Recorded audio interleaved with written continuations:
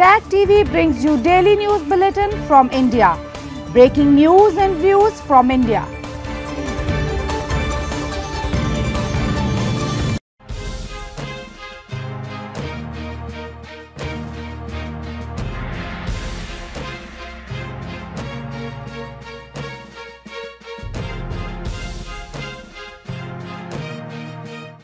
Good evening, welcome to South Asia Newsline. I'm Uzma Jafri. Here are the top stories we are tracking for you. Smog reduces visibility in northern India as cold wave hits.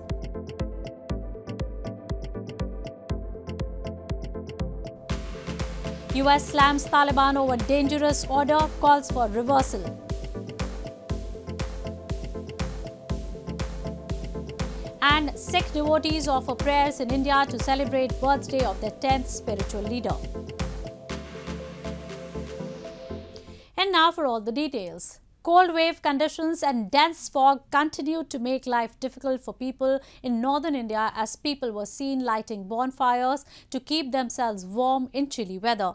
South Asia's winters are not as cold as other regions, but the millions of poor here are hit harder because they live in the open and do not have enough warm clothes and often die.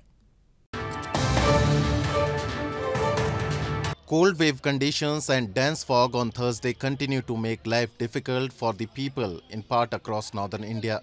A thick layer of fog engulfed Gorakhpur city in India's Uttar Pradesh as people faced reduced visibility and biting cold, making the lives of people difficult. People stepped out dressed in multiple layers of clothing to protect themselves from the cold.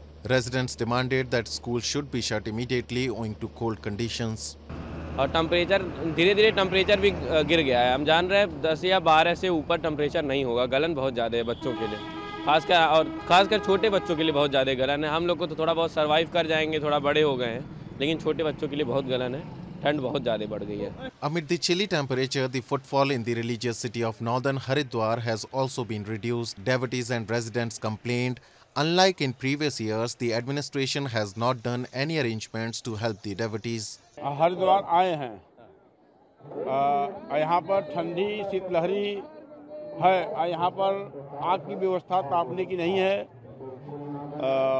भीड़ है, कम है भीड़। The dense fog has also limited vehicle movement in the cities of Jalandhar and Patna. People were lighting bonfires to keep themselves warm in cold conditions. Entire North India is currently witnessing a cold wave and dense foggy conditions, due to which visibility dipped massively, according to the Indian Meteorological Department. South Asia's winters are not cold, but the millions of poor here are hit harder because they live in the open and do not have enough warm clothes and often die. In news from Pakistan. Pakistan's opposition PTI party senior leader Fawad Chaudhry on Wednesday linked the resurgence of terror incidents across Pakistan to the reversal of Imran Khan's Afghan policy. Fawad claimed that Imran Khan was the only respected Pakistan leader in Afghanistan because he was not involved in the killing of Afghans, and said if conditions deteriorated in Afghanistan, it can have implications in Pakistan. Amid the renewed attacks by Tehreek-e-Taliban Pakistan (TTP), PTI senior leader Fawad Chaudhry has called the resurgence of terror incidents in Pakistan a result of the reversal of PTI's Afghan policy. Addressing a press conference in Islamabad, Chaudhry said if conditions deteriorated in Afghanistan, it can have implications in Pakistan as well. He also claimed Imran Khan was the only respected Pakistani leader in Afghanistan because his hands were not tainted with blood of Afghans. Taking a dig at the incumbent coalition government, the former minister said even allies of Pakistan like China and Saudi Arabia have issued travel advisories for their citizens in Pakistan. हम एक बड़े मंसूबे के तहत जो है comprehensive talks के जरिए हम आगे बढ़ रहे थे। पीटीआई की जो पॉलिसी थी, अफगान पॉलिसी थी, वो पाकिस्तान की अशरों के बाद एक बहुत मुनज़्ज़म पॉलिसी थी जो हम चला रहे थे। एक तरफ हम अफगानिस्तान की जो हुकूमत है और वहाँ के जो बड़े रहनुमा हैं, मुल्ला हैबतुल्लाह हैं, मुल्ला याकूब हैं, हकानीज़ हैं, ये एक ही पाकिस्तानी लीडर की वहाँ पे इज्जत है और वो इमरान खान की है, क्योंकि इमरान खान के जो हाथ हैं वो अफगानियों के लहू से नहीं रंगे हुए, बाकी हमारी लीडरशिप तो इन्वॉल्व है सारी अफगानिस्तान में, जिस तरह से अमेरिका के साथ मिलके वहाँ खून की होली खेली गई, इसलिए इमरान खान की सिर्फ वहाँ पे इज्जत है। Meanwhile, Pakistan's Interior Minister Rana Sanaullah has attacked Khyber Pakhtunkhwa, claiming at least 7,000 to 10,000 TTP militants are active in the region. It's the failure of the provincial governments that those who laid down arms are active again, reports suggest. Over the past weekend, Pakistan witnessed multiple attacks by TTP. The fresh attacks come after TTP's withdrawal from a ceasefire with the government. The banned outfit is not directly associated with the Afghan Taliban but pledges allegiance to them. Moving on. Residents of Pakistan-administered Kashmir have said they are fed up with frequent price hikes amid the ongoing economic crisis that has particularly hit the poor. Locals say the illegally occupied region, which is already marginalized, has borne the major brunt of unfair taxes, while they see no policies for their welfare. Residents of Pakistan-administered Kashmir have said they are fed up of skyrocketing prices of all essentials, including fruits and vegetables, while the government has failed to control inflation. Local traders of fruits and vegetables said the ongoing economic crisis has severely affected their businesses, while transportation and other costs have risen. Over all this, the authorities come up with weird policies to save energy, including the recent shutting down of markets on Sundays, a shopkeeper said. उस वजह से हम छुट्टी करने के हक में नहीं, क्योंकि हमारा डेली रूटीन का काम होता है, ये रोज़मर्रा की खाने की चीज़ें, अगर हमारे कपड़ा जूते या इस तरह कोई और अपना हार्डवेयर की शॉप्स होती तो हम लाजमी छुट्टी करने के हक में होते। एक तो महंगाई भी इतनी है कि हर बंदा अफोर्ड नहीं कर सकता, ठीक है। सब्जियाँ इतनी महंगी हैं, अभी जाके टमाटर थोड़ा सस्ता हुआ है, तो प्याज तो काफ़ी अरसे से अप ही जा रहा है, इसका दिन ब दिन रेट ऊपर जा रहा है, नीचे नहीं आ रहा। काफ़ी महंगाई है, इस वजह से हमारे अखराजात पूरे नहीं हो रहे। Pakistan in recent months has been witnessing economic challenges owing to its incompetent policies. Locals say the occupied region of Pakistan-administered Kashmir, which is already marginalized, has borne the major brunt of unfair taxes, while there is no development in sight since the past many years. In news from Afghanistan, as the Taliban has ordered a new ban on women in Afghanistan, US Secretary Antony Blinken has slammed the Taliban's impression of women and asked the Taliban to reverse their decision of banning women employees of NGOs from the workplace.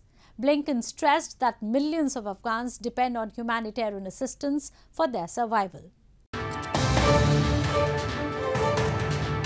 After the recent decree by the Taliban on women in Afghanistan, United States Secretary of State Antony Blinken has slammed the Taliban's impression of women and has asked NGOs to step up. Taking to his Twitter handle, Blinken stressed that millions of Afghans depend on humanitarian assistance for their survival and asked the Taliban to reverse their decision of banning women employees of NGOs from the workplace. Blinken's statement comes after the Taliban on Saturday ordered all local and foreign NGOs to stop female employees from coming to work in the country. Since the ban on higher education for women has been imposed by the Taliban, women across Afghanistan cities have been protesting and raising slogans against it. Since the return of the Taliban to Afghanistan in August 2021, the alleged systematic attacks on the rights of women and girls and use of violence, including torture and enforced disappearances, have created a culture of fear in Afghan society. A 19-year-old Rohingya woman who survived a perilous journey across the Indian Ocean in a rickety boat shared her experience while crying with relief. She was among 174 Rohingya Muslims on board the boat that washed up on the shores of Indonesia's Aceh province this week, all fleeing poverty and persecution. Fatima bin Ismail, a 19-year-old Rohingya woman who survived a perilous journey across the Indian Ocean in a rickety boat, held a phone with shaking hands while on a video call with relatives, crying with relief. She was among 174 Rohingya Muslims on board. The boat that washed up on the shores of Indonesia's Aceh province this week, all fleeing poverty and persecution, hoping for a better life or to reunite with family. The group, originally of around 200 people, set sail from Bangladesh in November. Their boat soon sprang a leak and drifted for 40 days before reaching Indonesia. At least 20 people died on the way, with some leaping off the boat in desperation after it broke down, fearing it would sink.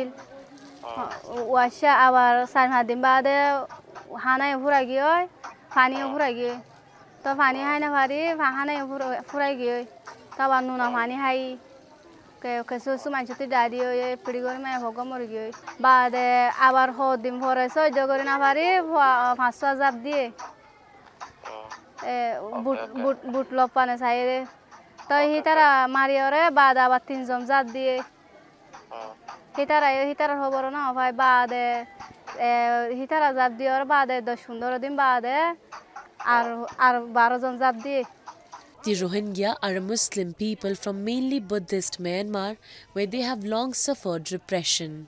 Around 800,000 were forced into Bangladesh since a crackdown by Myanmar's military in 2017. But thousands have fled in an increasingly desperate conditions in refugee camps there. Many try to reach Muslim-majority Malaysia and Indonesia, which has seen nearly 500 Rohingya reach its shores in the past 6 weeks, according to UN Refugee Agency. Tibetan spiritual leader, the Dalai Lama, on Thursday began the 3-day teaching session in India's eastern Bodh Gaya town. Bodh Gaya, which is considered one of the holiest places by the Buddhists, received at least 50,000 to 60,000 devotees from India and the world who gathered in adoration of the spiritual leader to listen to the sermons. Tibetan spiritual leader, the Dalai Lama, on Thursday began the 3-day teaching session in India's eastern Bodh Gaya town. The teaching session began with Tibetan Buddhist rituals and was followed by special prayers for world peace, which were conducted by His Holiness. Bodh Gaya, which is considered one of the holiest places by the Buddhists, received at least 50,000 to 60,000 devotees from India and the world who gathered in adoration of the spiritual leader to listen to the sermons. I feel so touched, so moved. Every time I cried from the bottom of my heart, because Dalai Lama, since I was very young,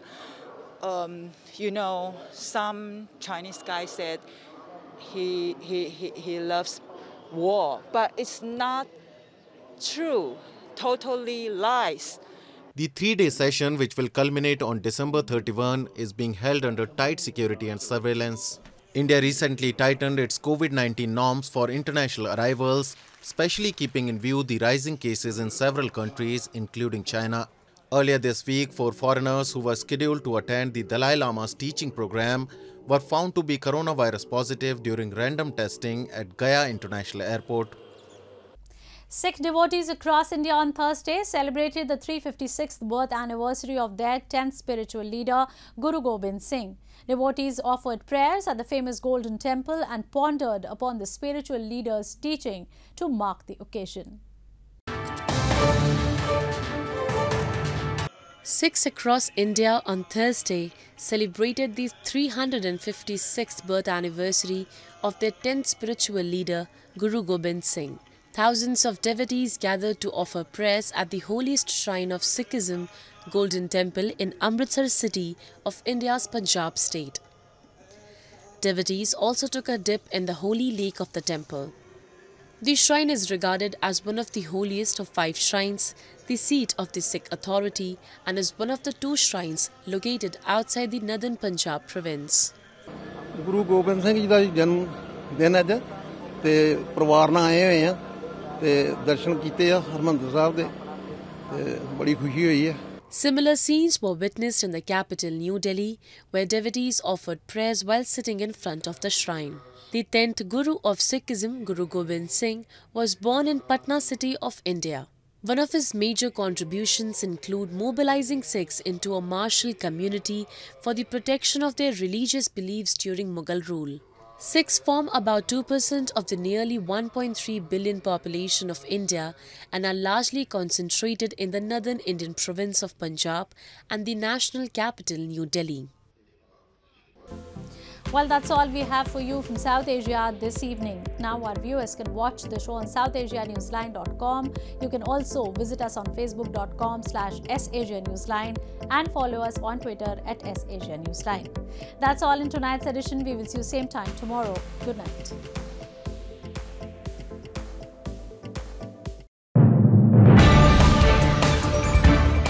TAG TV brings you daily news bulletin from India.